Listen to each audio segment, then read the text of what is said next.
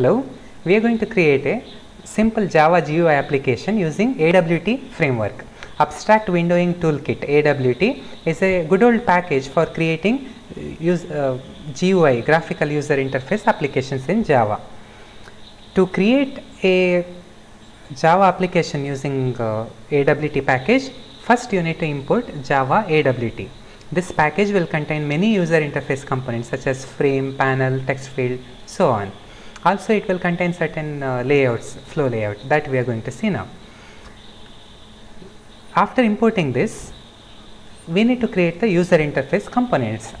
The most essential component is a window. A rectangular window will have title bar, minimize, maximize and close buttons.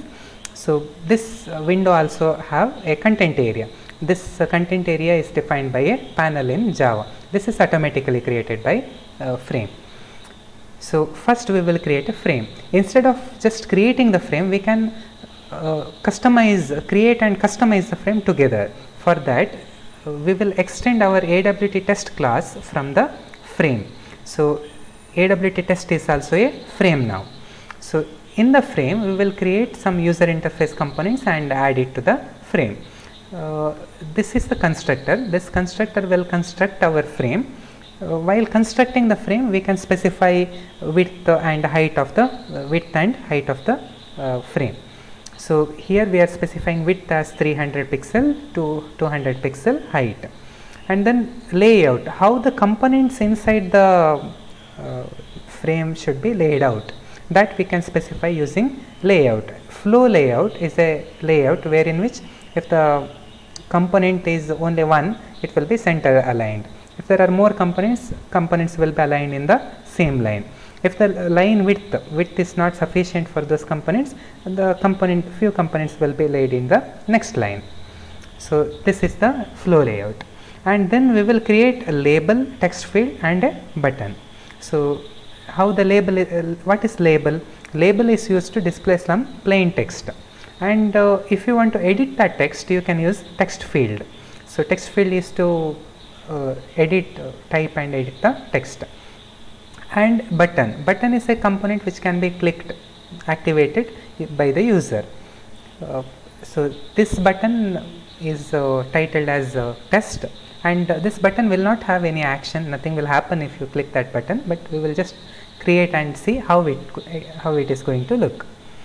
So after creating all these user interface components, we will add them one by one.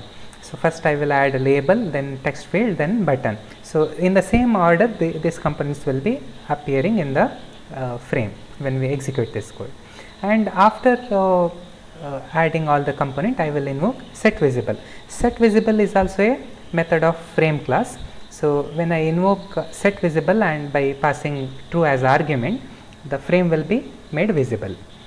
So all these things will be happening inside the constructor. When the AWT test object is being constructed, all these things will happen. Now I need to create this object that I will do in the main method.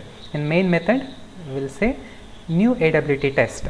This will create a new object. When we creating a new object, the constructor is automatically invoked and all these things will happen.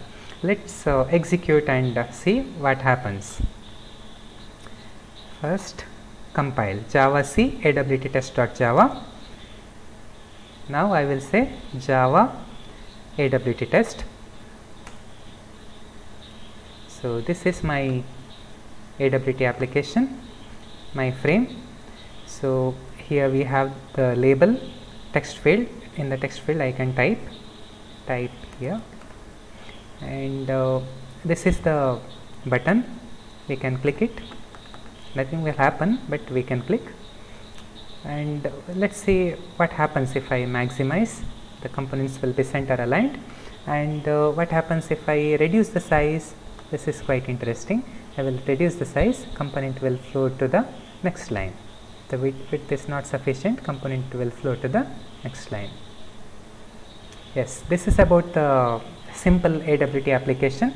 You can make this application more beautiful using Swing user interface components, and also you can handle the events and make the programming more fun.